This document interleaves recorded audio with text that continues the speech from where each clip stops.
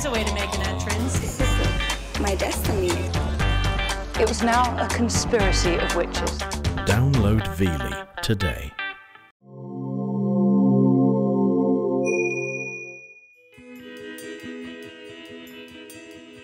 My name is Grayson Perry, and I'm an artist, a husband, a father, and a man. What's a real man? Anyone got an answer to that? Men have tended to rule the world, and in many ways we still do. There's a degree of being a warrior prophet. But I think we're a stranger, a more interesting bunch than we let on. You think it's weird in Wigan? Yeah, just all different places. Really? I've been dressing up as a woman since I was 12 years old, and so I've kind of been forced to look at gender. And I feel that even though I'm quite masculine, transvestism has given me enough distance that I can turn round and look at that tower of power that is masculinity. In this series, I'm going to put myself into 3 of the most ultra-male worlds I can find. Hi, yeah, I'm Grayson Perry, I'm an artist. We're just making a film about men, really. It takes a man to end the life. But I just wonder if there is a point where you think I have enough money. I want to see what their extreme masculinity can tell us about all men today. But there must be a reason why a lot of men need to be tough. Why do they need to be tough? So you enjoyed the crash then? Oh, did it? I mean, it was a marvellous time. Then I'm going to make art to try to capture what I experience. I don't think this work is my most subtle. And show it to the people who inspired it. Thank you for making it.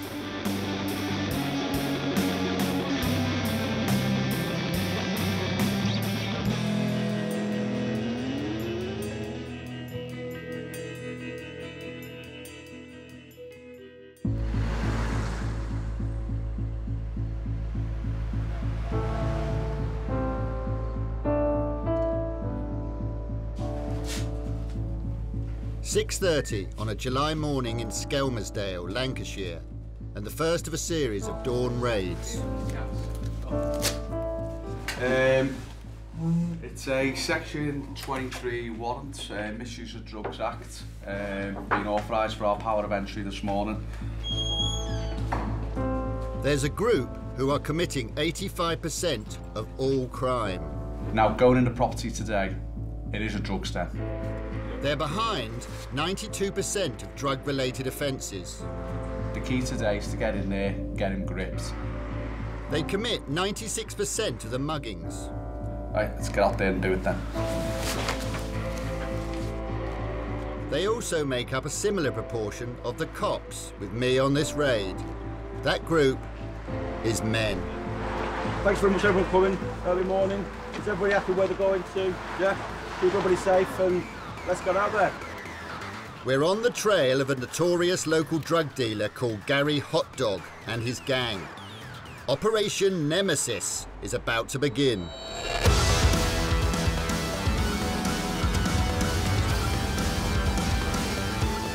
Two rival groups of males, cops and criminals, battling it out for control of a turf.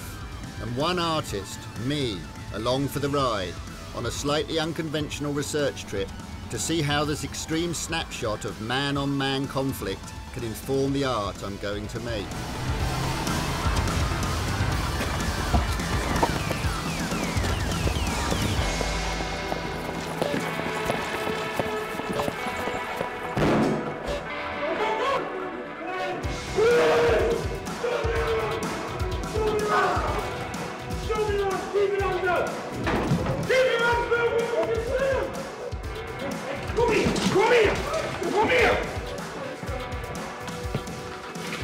First to be targeted, a low-ranking member of the hot dog crew called Alan. Alan, have you scored this morning? No. No. Yeah. It'll take fucking hours. Well, what's your language? It'll take hours. Inappropriate. No, you can't swear once in your own home. It's great, that, isn't it?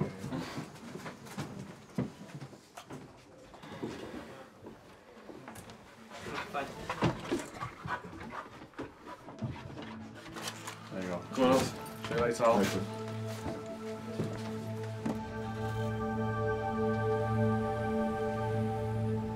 The squad I've been assigned to is led by Sergeant Billy Matthews. Once he had taken off the armour, we had a chance to talk about the raids. Want a coffee, Grace? Yeah, that'd be great. It's a good day, wasn't it? And for me, it was quite sort of. I was quite upset by it actually. I felt, you know, for you, it's a normal day, I suppose. You know, going in and smashing someone's house down, door down, should I say? But for me, it was quite troubling. You know, wandering into someone's private space like that and standing over a guy in his boxer shorts being arrested. It's invading their human rights, isn't it? When you, at the beginning, when I first joined the police, I was probably in the same shoes what you were in. But you get used to it. But I obviously see what they've been up to, and you're just seeing us straight in with the door, you know, executing the warrants. 6 addresses raided, 5 arrests, a successful morning's work. Covert operations been running in Scottsdale between October and March 2000. But even Sergeant Matthews and his squad seem uncertain how much difference it'll ultimately make. We're not going to be able to stop it. They'll never stop because young kids will always take over. Yeah, the kids that you're talking about, the sort of new generation of criminals coming through, are going to be boys. They're not going to be girls. Why is it that boys and not girls are drawn into that? I think lads are naive, aren't they? Especially to the alpha males out there. I think that they're easy. I think they're easy exposed to going to dealing drugs. You know, you don't usually see girls carrying knives, do you? I think it's more easy for the males. When they're in a group, you can feel 10 foot taller, can't you? You can feel a lot taller than anyone else. So I think it's just proving themselves, and they want to have a reputation. Your main leaders, and then your locals, and then you've got your generals, your lieutenants, and your work. And it does look like Martin mentioned, proving yourself to get up in the pecking order. What Operation Nemesis was revealing to me was a world not just of crime and squalor, but of hierarchy too.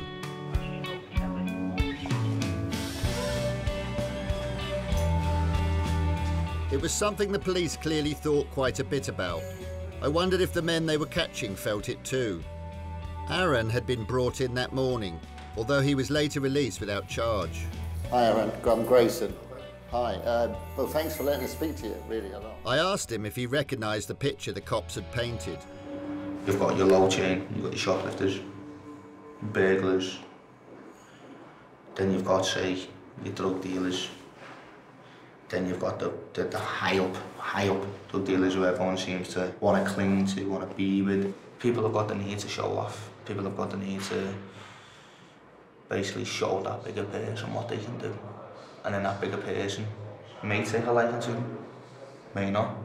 If they don't, they might go out and do something else. What sort of things might a young kid do? Lots of things. Don't smash someone's house up as a favour. Burn someone's car even. Some people might even go out and kill people. Kill people? Yeah. Really? Just to get that bigger person type of. And then to a male, got to be that one to step forward. So you feel the pressure to be dominant? Yeah. I think that there's something about that structure that you describe. It didn't just come out of thin air. No, I think it comes out of being a man. It's because there's a need in the people involved to have a certain sorts of relationships. So the men involved, they've got certain feelings that they want to put into the situation so that, you know, whether they want to show off or whether they want to bully somebody or whether they want to feel the top dog or whether they want to show how daring they are or whatever. And the situation has come out of all the people needing to show those. Does that sound right?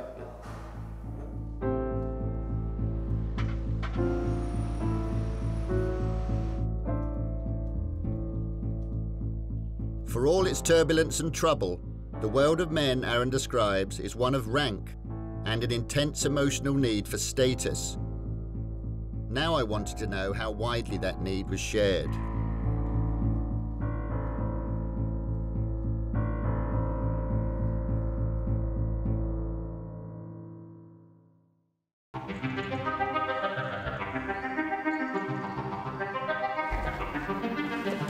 I've come to Skelmersdale in Lancashire to try and understand what the running battle between cops and criminals can tell us about men today, and to make art about what I find out.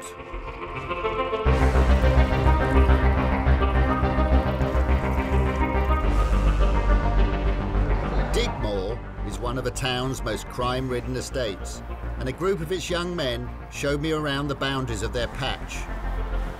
They're led by an enigmatic figure called Little Kev.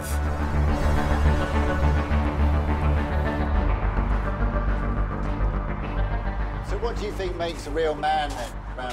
Scrapping, turning up to a fight. Really? Having the fight and then walking away. Who do you look up to? Do you look up to anyone? Well, to be honest, hold my hands up, Tupac lad. The rapper? Yeah. Is he your hero? Yeah, What do you like about Tupac? He rides with us 4 or 5. Gun.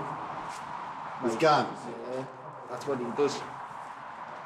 But is that a good thing? It's not a good thing, but sometimes you have to do it. It takes a man to end the life. Be on the phone to someone having beef. Yeah.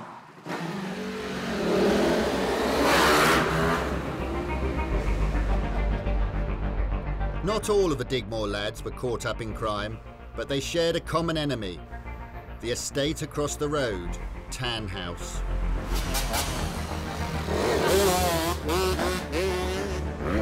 So do you like Skep? Yeah, I love it. It's different to anywhere else. You go to like Wigan or somewhere, you walk around, everybody's like, they're weird about life. Around here, everybody's sort of the same. Okay, so you think it's weird in Wigan? Yeah, just all different places is weird. Really? Living in Skem's nowhere like anywhere else. Not the richest people in the world, but everybody gets by. Well, if I had a tenner, he needed something to eat, I'd get him something to eat. Yeah. Even though that was my last tenner. Yeah. That doesn't happen nowhere else. Would you say that kind of honour is a sort of really important thing for you, like looking after each other? Yeah, it shows the loyalty in the game. In the game? It's just the game. Like, if you don't prove yourself that, staying by your mates, you won't get a lot. You'll be a scam for a long time. Why is it that you have such sort of difficulty sometimes with people from other bits of the estate? The difference between us and them is There's we're a big not difference. Like, snitches. you do speak different in Thanos. You go to Thanos, you'll notice they'll speak a bit different. But to them, And they wear like the same as clothes. Yeah. But every single one of them had had the clothes for about 6 years, and it's just like a bit scruffy and that rips and that. So is it important to look smart then? Yeah. You know, they probably say the same things about you as you say about them, don't they? Probably, yeah, but... Do they? Yeah, they do, but the difference is we deal with it, they don't. So what were your dads like, you know, when you were growing up? You know, and sort of, because, you know, we all, in some ways, we all learn to be men from our fathers, don't we?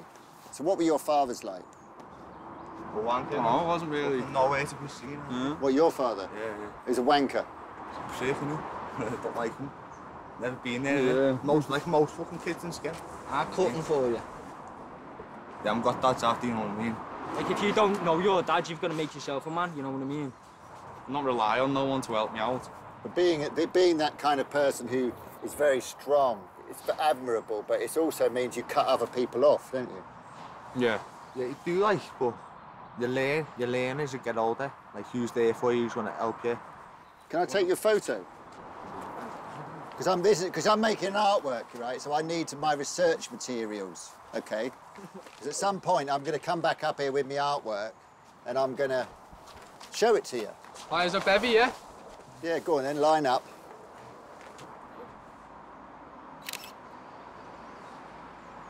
After talking to those lads, I mean, I'm not going to pretend I wasn't slightly intimidated because, you know, I was loaded up with all the preconceptions about such young men who cover their faces with their hoods and pace about like prowling panthers.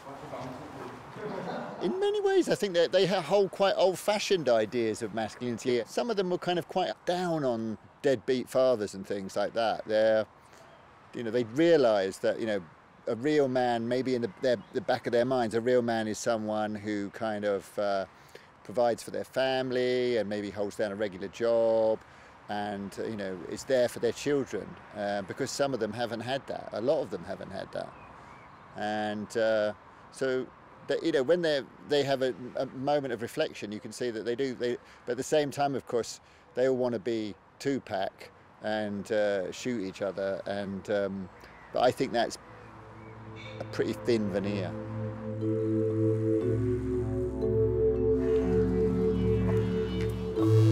Loyalty, honour, pride, and a finely calibrated sense of how they ranked. Strip away the North Face styling and the weed, and I could have been talking to a band of young medieval nobles. Back at the station, Sergeant Matthews mapped out what the rivalry was all about. So what is the boundaries of Digmore? If you could take me around the boundary of Digmore. This is the Digmore area now, and this is where predominantly all the dealings were going on. As we move north of Digmore, we've got Tanhouse. The way it was built, you've got all pathways going right around the whole of Skelmersdale.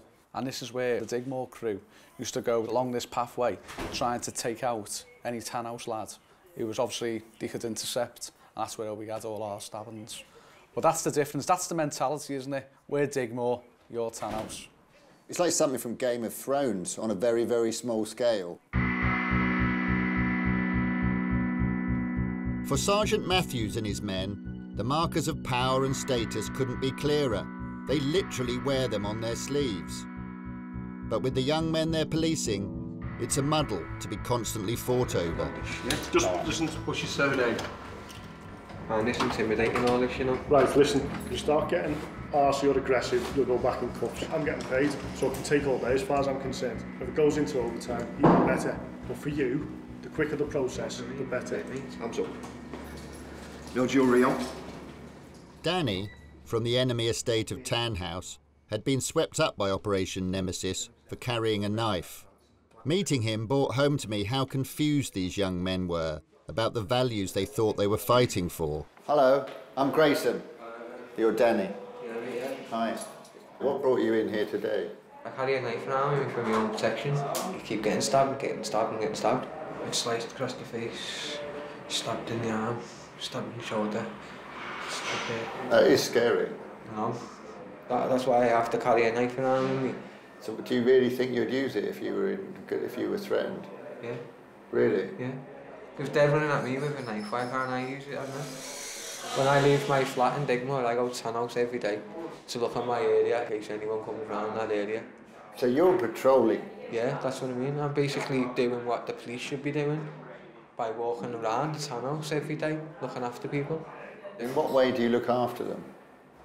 Just by walking around and keeping an eye out in case anyone's about. If anyone's about, I can just ring someone and say, there's loads of people here. But aren't you then intimidating them in the way that you're intimidated by the people in Digmore? No, I'm in Tanhouse looking after my own area, where I used to live. I never felt like I had to look after where I lived. Why do you feel you have to look after it? Because I've got family and I've got my nan that lives in Tanhouse, I've got my uncle that lives in Tanhouse, I've got my whole family that lives in Tanhouse. Yeah, but then why do you have to look after it? Well, isn't it my job to look after my own mum's house, if it's getting smashed up?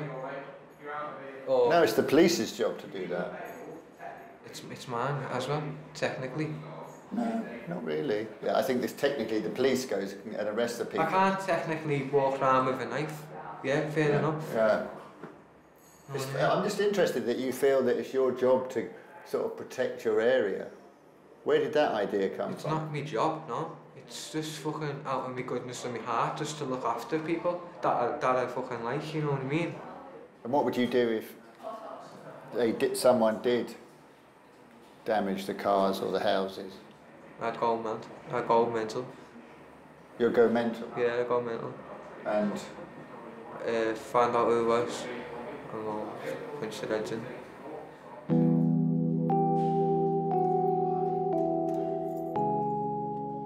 Oh, Danny. He looks so frail. And he has this strange compulsion that seems to be almost in the DNA to sort of protect and family. And it's like something from some very primitive civilization where he's patrolling the borders of the Serengeti or something. And even if part of what he was saying is true about the way he gets attacked and things, it's frightening. You know, and this is just over a patch of a council estate. You know, it's like a tiny little microcosm. And then you think, you know, explode that out. You know, England, ISIS, Russia. You know? Sometimes I think it's all the same, it's just different scales. With no clarity about what a man should do, in his mind, Danny was stepping up to the plate. It was the mums of the Digmore estate, Jane, Michelle and Gail, who spelled out the scale of the problem. They could see in their own sons a repeating pattern they felt powerless to stop. What do you think about the nature of men in this part of the world? In this part of the world, I think they're all a let-out. In what way? Because there's not one fucking real man in Scam. What is a real man? Someone that knows how to respect a woman, things like that, which we don't in Scam. What's a real man? Anyone got an answer to that? Treat women like dogs. With my experience, God, no, there's not. I had to go out of Scam to find one, do you know what I mean? What sort of things do they do to let you down, though? The men on our estate are all in the young lads. Younger lads. So all they're doing is vandalising and causing mayhem because there's nothing else for them to do. And you can see it. You know who's going to be the next gang. You can see it happening. Oh, you know. Slow motion. Yeah. And we know from the age of freaking 9, we know what kid's going to be what. You know what kid's going to end up it's horrible. You know what child's going to end up here. Said it myself, said it about my own one, and he did. You know what I mean? You can sense it happening. Yeah, I've got a 9-year-old son. Yeah, I've had to restrain him from getting a knife out of the house, you know, and that's at 9 years of age. That's Most frightening. definitely, it is. My little son frightens me to death.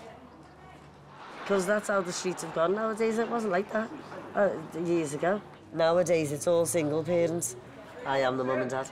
I mean, I got a Father's Day card on Sunday, which was nice as well, but like sad really, innit? Well, you got a Father's Day card from Yeah. your child. Yeah. That is quite sad. Saying you're my 2-in-1. Because I'm their mum and I'm their dad.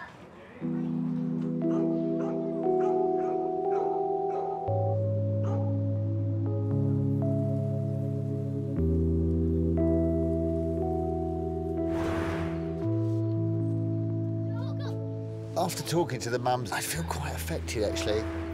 And when Jane said that she got the Father's Day card from her child, you know, that really affected me, that fact that they know what's happening and yet they don't know how to deal with it, you know, what to do with it.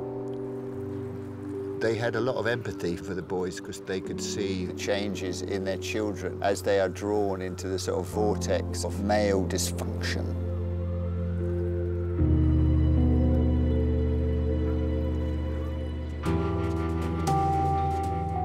I got my first idea for an artwork from the way the mums talked about the lads on the estate. Skelmersdale was like a landscape of lost, bewildered maleness in the raw.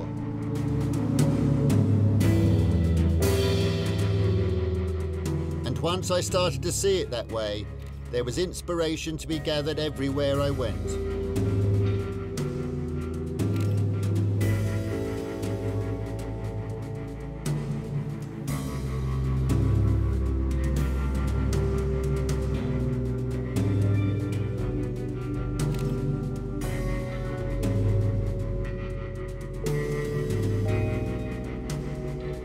When we look at, you know, estates that have got sort of problems with young men like this, often I feel that the forces that be, they kind of just try to stick a sticking plaster and they don't look at the absolute sort of central issue, which for me is they are men.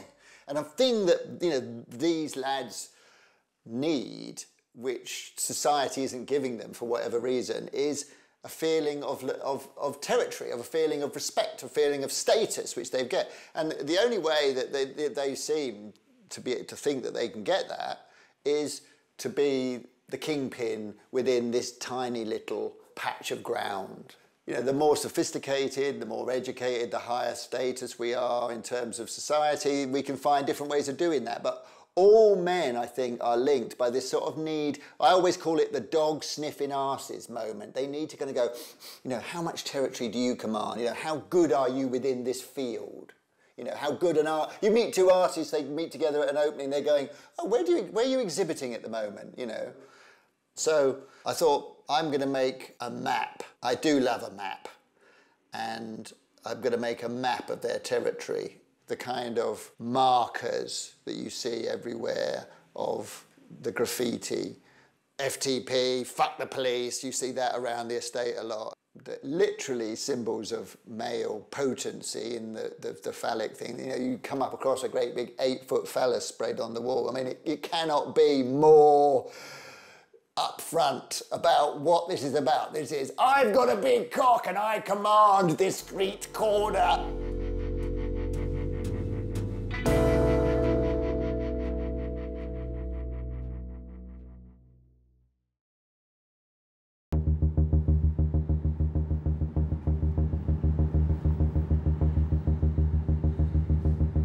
An ordinary corner of an ordinary street in Preston, Lancashire, just down the road from Skelmersdale, and the place where 18-year-old John Joe Hyton was stabbed to death.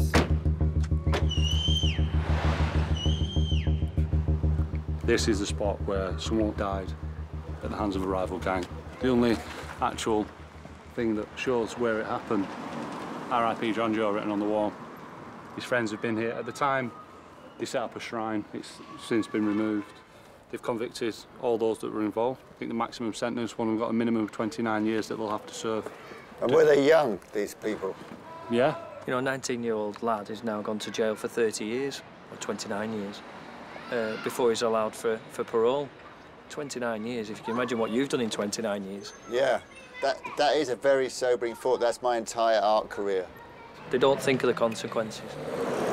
It feels sort of like a game of cowboys and Indians. Like, you know, when I was a kid, it was mods and rockers. You know, it feels, but if without, you know, with the horrific consequences, it just feels odd, you know.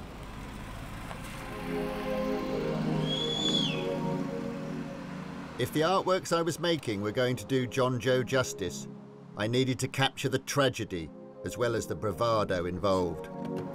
What does a death do to the men it leaves behind?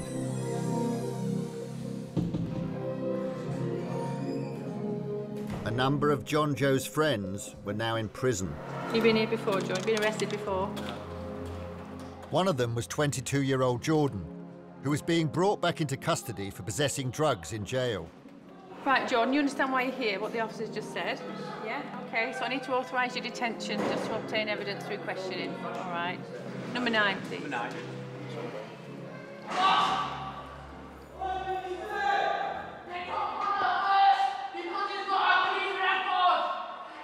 Hi, Jordan. Hi, yeah, I'm Grayson Perry. We're making a film for Channel 4. I'm an artist. We're just making a film about men, really. But I'd really like your opinion, though, just about kind of what it's like to grow up around here and being male. What is in men that means that they end up in places like this? The man's supposed to be the one that takes care of his family, his girlfriend and his kids. But this isn't looking after your kids, is it? Yeah, but if at the time, if you've not got a way of supporting your family, you're going to do anything you'll go out and do anything to support your family and feed your family at any means necessary. Most people don't do crime. You know, you're quite rare. Yeah, most people don't, but I do. Think about changing all the time, but how can you change if every time you try to get a job, this Operation Nemesis messes it up? You can't change when these police are on your back.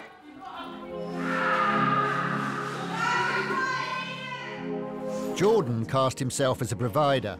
But then I met the woman he claimed to be providing for, his ex-girlfriend Jade, who had also been arrested on suspicion of helping supply contraband to him in jail. She didn't seem that enamoured of his efforts.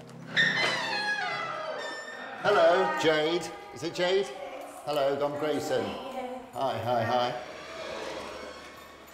You just spoke to them, that's my ex-partner, I've been with him for 6 years. We've just split up. When I was in that life, it was the worst 6 years of my life. And I had lost houses, lost cars, lost jobs. And I thought I could help him. I thought if we have a child and that might change him. Nope. I've been with him 6 years and he's probably been out about 6 months in that time. Really? Yeah, he's in, out constantly since I met him. I met him when he was 16 and I'm nearly 25 now. And what is it that do you think that, you know, particularly draws men into that? Why is It's it a men? lifestyle, I think. It's like the money they make in, they just do what they want, don't they? I just feel like that's it for them. That's their life. Jail or dead. That is their life.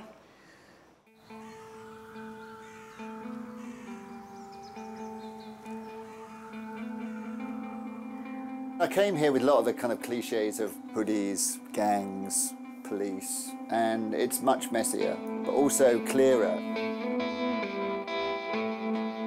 know, for all of the social complexities of crime and deprivation and unemployment and education, all these things, it still is a fact that most people that end up in prison are men.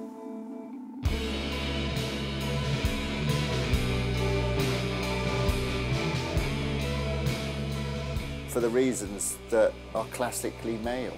They're proud, they're strong, they want to do stuff. They have to be the top dog, they won't change, they won't ask for help.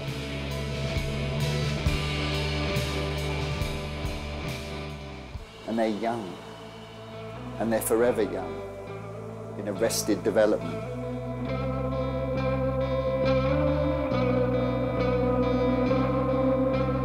I wanted to speak to someone from a different generation. Stewie had spent 20 years of his life in and out of jail. He lost an eye in a claw hammer attack.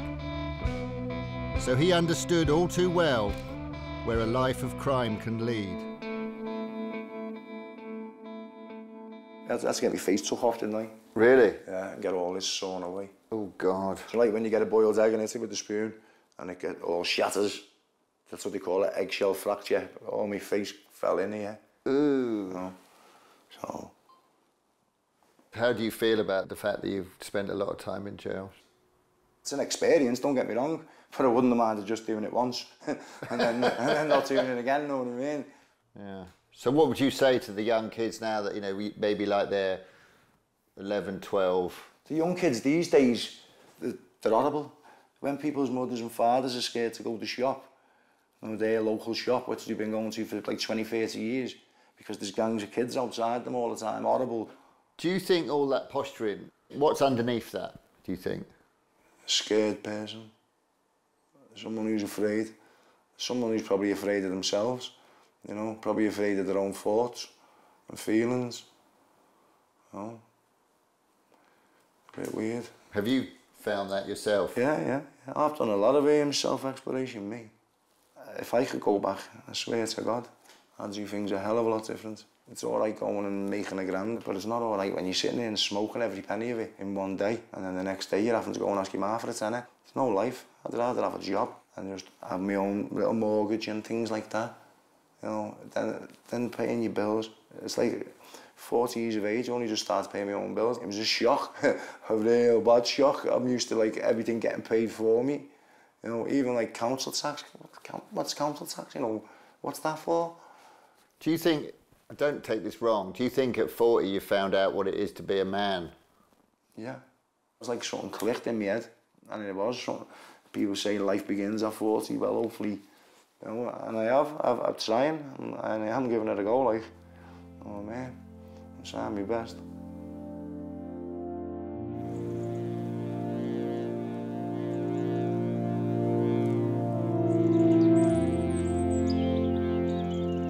Stewie had put his finger on something that no one else had been prepared to admit to me.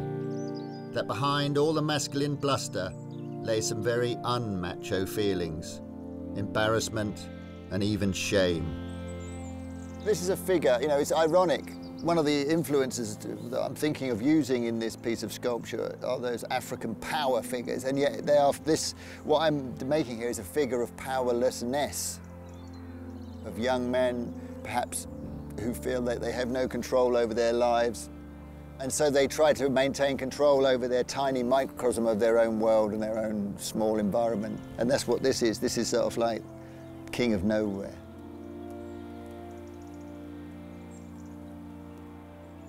I think that's humiliating. We don't often talk about that, it's humiliating for these young men. You know, they have every role, at every turn, they've been sort of shamed in a way for being who they are.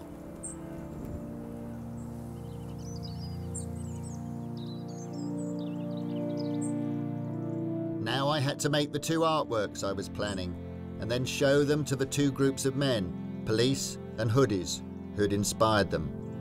Quite how they'd react when they saw the work that spelt out what I felt about them was anybody's guess.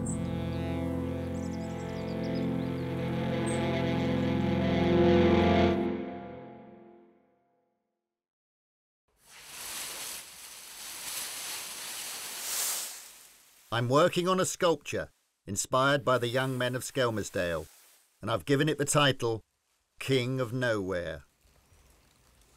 One of my favourite sorts of African sculpture are these, what they call power figures. Some people call them fetish figures. And of course, one of the aspects of these sort of power figures that is most sort of attractive is the fact that people, they kind of honour them. And how they honour them often is to drive nails and knives and blades into them. And of course, that's exactly the opposite of what happens to these kids. They get knives and nails and blades driven into them, not to honour them or to make some kind of sacrifice or prayer to the power, but to try and kill them.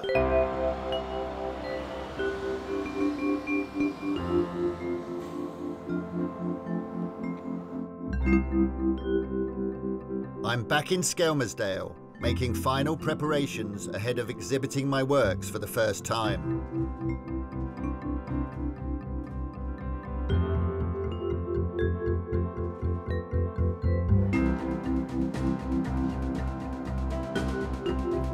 But before I can show the locals the art I've made about them, I've got to round them up. I've got an art exhibition on at the community centre. I wonder if I could just put a poster up in your window for this afternoon. Yeah. Yeah? A 2 meat potato fries, 2 portions of chips, and I'll take. Excuse me, are you around this afternoon? No, mate, no. Oh, right, okay. Okay, never mind. It's taken me back to my old days as an artist, you know, having exhibitions where I kind of like dreaded the fact that nobody might turn up, which was a reality sometimes. You know, openings with 5 people at them. So it's quite chastening.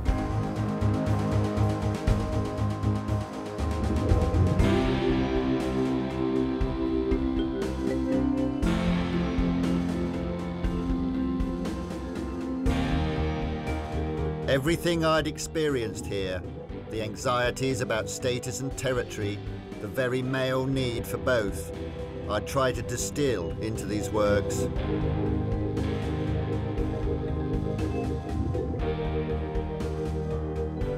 But if that wasn't what the locals saw, I was going to get taken down a peg or two myself.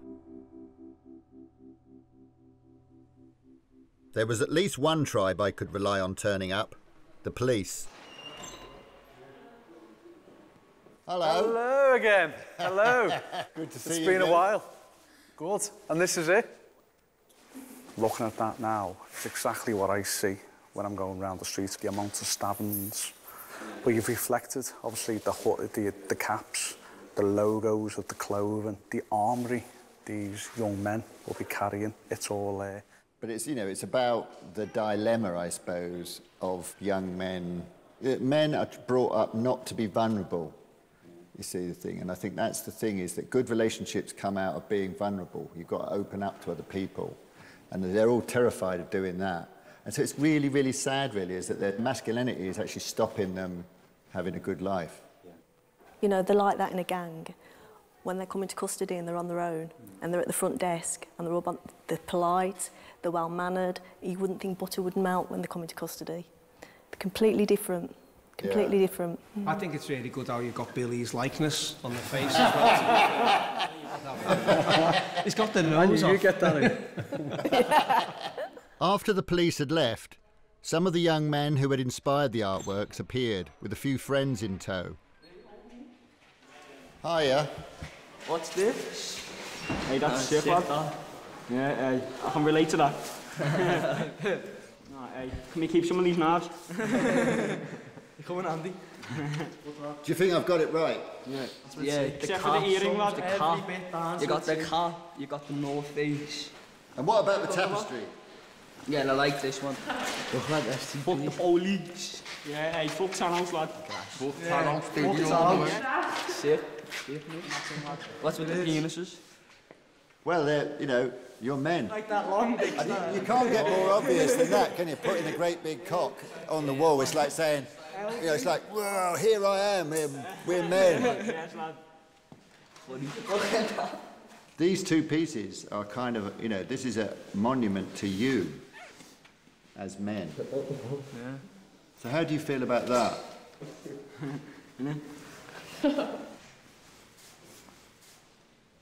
You said forgot one thing. What have I forgotten? Joint. A joint, yeah. It's true, actually, you're dead right. Yeah. I should have had you as kind of advisor while I was doing it, shouldn't I?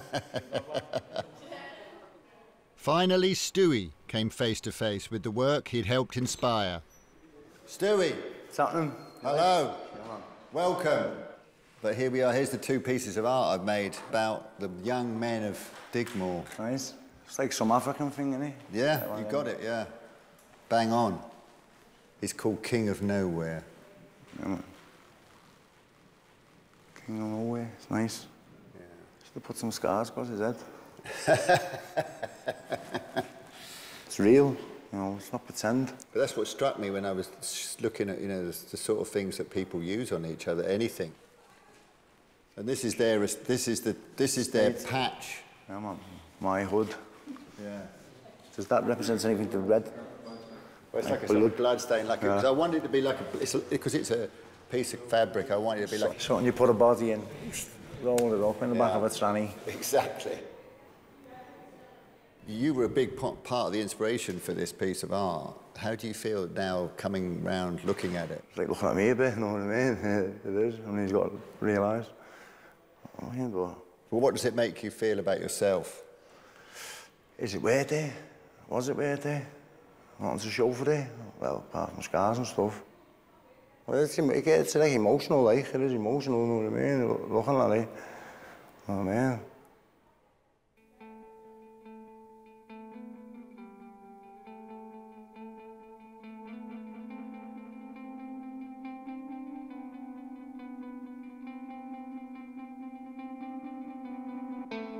This is a kind of payoff, really, when I see the look in people's eyes when they say, oh, you get it, Grayson, you get it. And that makes me very pleased.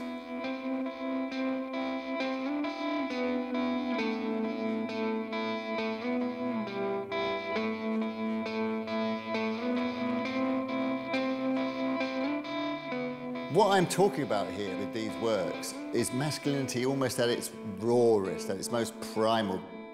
The tribes that inspired these works, they would have had a way of dealing with that. And now we live in a place where these young men, they're lost because there isn't a ritual in place, a system, where what they have, where it can go, you know, in its raw form. But they're vibrating with something that I feel inside myself. I'm not interested in going off to Borneo or looking at some exotic Renaissance palace. I want to see it up front and banal, because I think that there's something there that makes it part of me.